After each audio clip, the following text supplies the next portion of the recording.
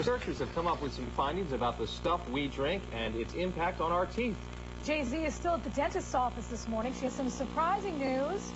Jay-Z. Would you believe, guys, that the average person drinks about 12 cans of soda per week, and a lot of those people are children and teenagers, and they're the ones who are most prone to tooth decay and damage to tooth enamel. So the word is that you really have to watch your soda consumption. And with us this morning is Dr. Stephen Marcus, once again, dentist here in Haddon Heights. Good morning. So all kinds of sodas are damaging, or some worse than others? Some are worse than others. Surprisingly, root beer turned out to be almost equivalent to water. But, really? Yes. And ginger ale as well, I think. Ginger ale also. Okay. But Mountain Dew was the biggest culprit. It just eats away teeth so fast, it's unbelievable. Is that because it's got a high amount of caffeine or sugar or what? It's the acid that's in the soda and the preservatives that they put in the soda that they feel make it more, it dissolves teeth a lot faster than, say, Coke or Dr. Pepper, which also are bad for your teeth. Yeah, because you're thinking, you know, if it's bad for your teeth, what is it doing to the stomach lining? Well, to show you what it does to the stomach lining, what I did last night was I put a penny. Now, both of these pennies were the same color. I put this penny in Diet Coke overnight. And look at what it did to the penny. Overnight? Overnight. So if it's doing that to the tarnish on a penny, what's it doing to your teeth? What's it doing to the lining of your stomach? I knew you'd get your 2 cents in.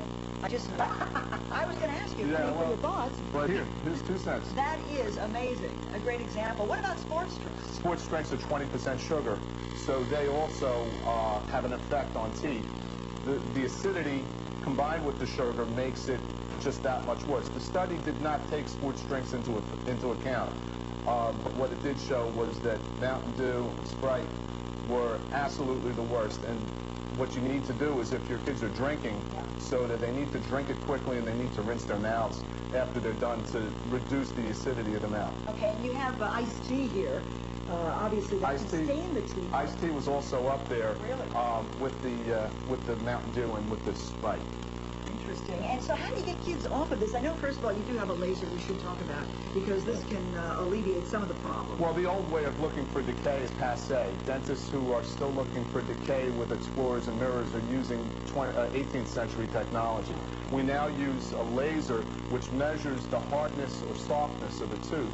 So it'll let us know earlier on when a tooth is decaying, and you can get the decay so much easier. This is called the diagonal dent laser. So the question is, how do you get kids off of sodas, which sounds impossible? Would you have any suggestions on what they can do to kind of keep unfortunately, the schools are now, when we went to school, there was never soda in school. If you had soda at lunchtime, it was because your mother packed it for you, and I know my mother never packed me soda because she was aware that soda caused decay. I think parents have become a little blasé nowadays and think that dentistry can solve everything. But the problem is that cavities in young children and adolescents is at epidemic proportion. There are more kids with those diseases than there are asthma or hay fever. Wow, so you can say a lot of it has to do with sugar. Oh, it's essentially, and diet soda is just as bad as regular soda. Thank you very much. Another enlightening segment from Dr. Marcus. My pleasure. Here in Haddon Heights. Thanks, guys. Watch your soda intake. Yes. Thanks, Chief.